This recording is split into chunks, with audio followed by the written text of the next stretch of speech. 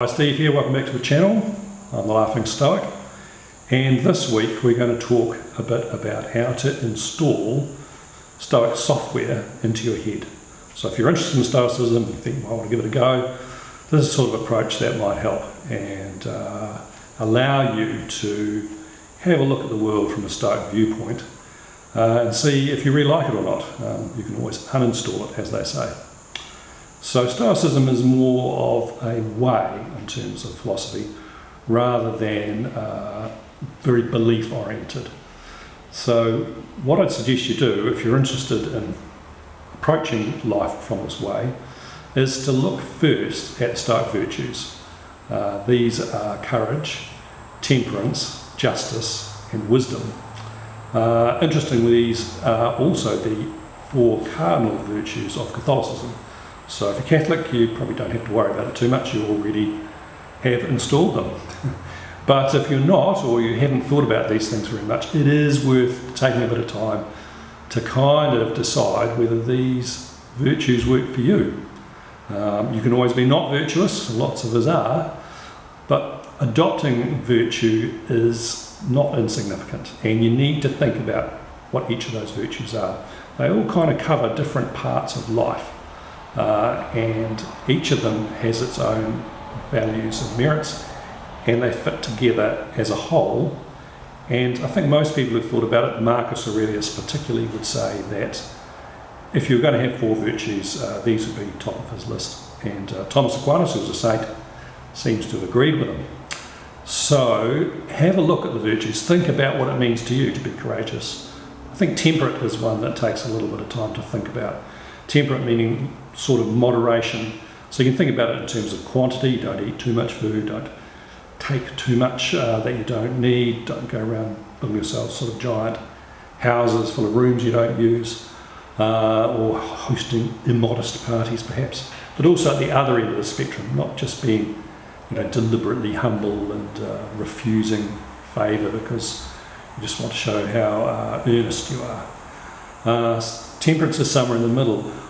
I think that temperance also applies, as in the French, temp, T-E-M-P, that it implies to a sort of pace. And I think in some ways that pacing is even more valuable than a quantity version of temperance. So pacing yourself through life, pacing yourself through the day, not rushing things unnecessarily, nor being tardy, keeping time with the pace of your own ability to do things or think about them or reflect on them, and keeping in pace with the natural way that life presents things to you in a certain sort of order and timing, and trying to make those match up your internal pace around a particular thing and the pace of life. And these paces, of course, change at different times of your life, and it's a question of being able to adjust your pace to the circumstances.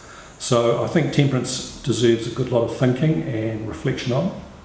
Justice is a very complicated concept in Stoicism, and as I said previously, it's kind of, for a start, more like natural justice, this concept of sort of properness and rightness in the relations between people and perhaps people and the world, and is not really related to written law and contract law and other laws, speeding tickets and things like that. Justice occurs at a much deeper and more sort of primal level. You shouldn't speed because you might run over some child who's on a level crossing. That's why you shouldn't go zooming around, especially places where pedestrians are.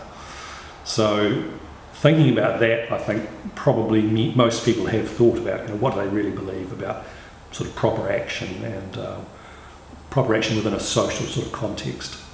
The last one is wisdom, and of course we'd all like more of that, and I think I've said before, wisdom comes from studying your mistakes. Sticking to the facts is important if you're going to gain wisdom, not sort of justifying yourself and mealy-mouthing things, but really accepting the facts as they've emerged and your part of them and how you might act better in the future.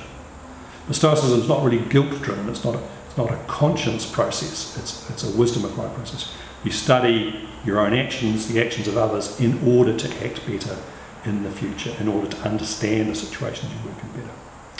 So once you've had a look at the virtues and you think, yeah, they might work for me, Then I would look at the dichotomy of control. This is the big one for Stoicism and probably what sets them apart from most other philosophies. So the dichotomy of control is the idea that you only control your own actions. You control probably also your own thoughts to a large degree. Not so much you control your feelings, but most of your thoughts and probably almost all of your actions are controlled by you. And those are the things that you should focus on and you should evaluate from your moral perspective, from the four virtues, and focus on that very, very closely.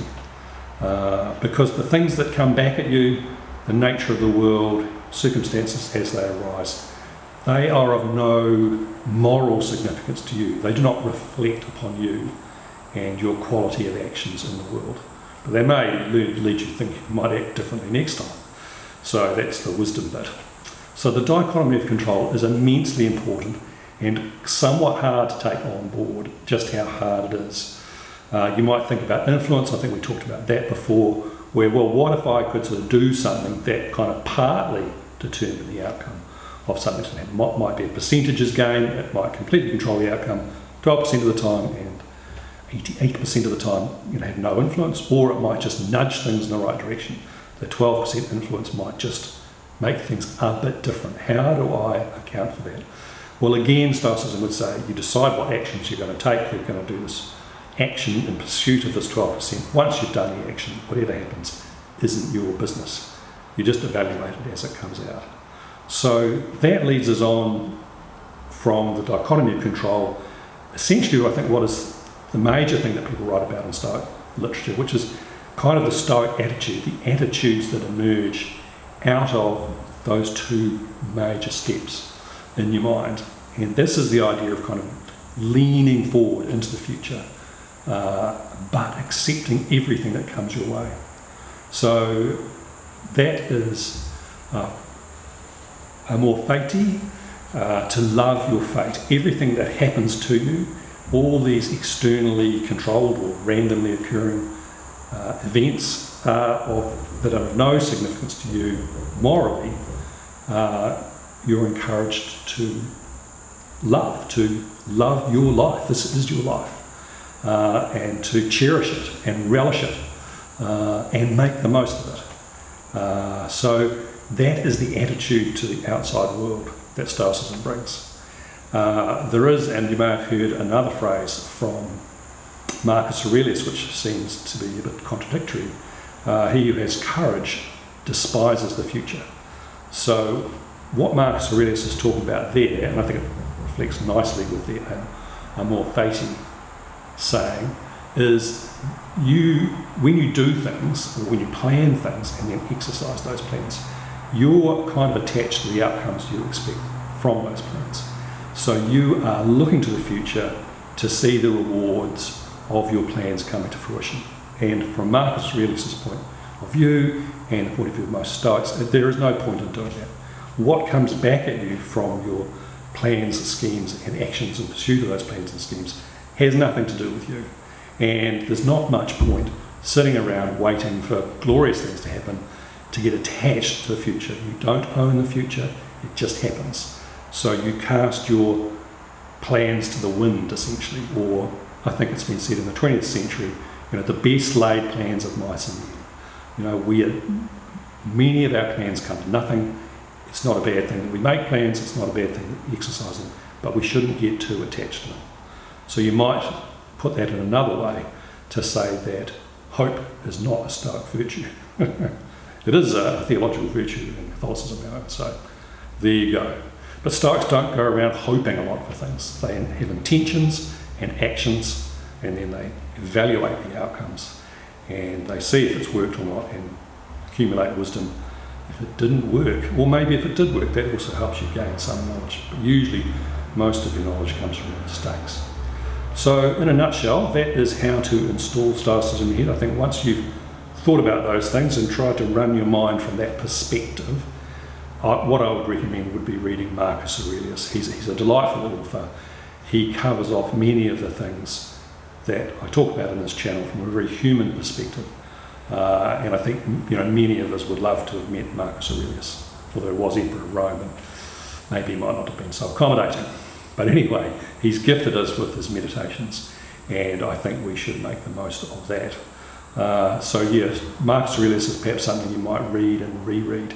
He's a great piece of literature, and you might not need to read any other Stoic literature if you're simply intending to run the Stoic way in your mind.